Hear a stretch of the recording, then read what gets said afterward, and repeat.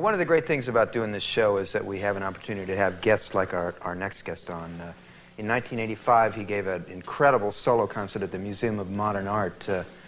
But he doesn't always work alone. He's played in trio settings and quartets, big bands, you name it. He's done it. He's played with such greats as Thelonious Monk, John Coltrane, and I think you told me you had a kid band when you were growing up in New York with Kenny Drew and Jackie McLean. And that's right, that's right. That was some kid band.